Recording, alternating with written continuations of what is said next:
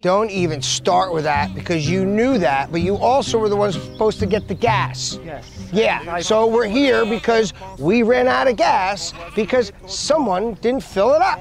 When we were kids, my dad would take us out to dinner and I would ask the chef if they could like change some ingredients around. Man, my dad would get a kick out of that. He would get exactly what I would get. He would just say, double the order. This is the second time I have to come to you for the money. If there's a third time, she's not gonna remain cute. Yeah. Excuse me? Yeah. I hope so. For her sake. Honey, you're not gonna believe this. He's gone. Your car, the TV, it's all gone. Lanai, Dan! And I can't find my passport. Didn't I tell you not to bring him home? Yes, and you know what? He took all your underwear. What? My underwear? I'm messing with you. He's on the yard. After about an hour, the poor thing finally dropped dead.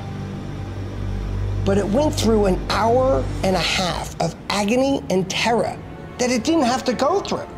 You know, she's actually a pretty nice person. When the fangs go back in. We've never even talked to her. Why do you dislike her so much? You know, you're so adorable when you're sensitive. Les amoureux qui se bécotent sur les bancs publics.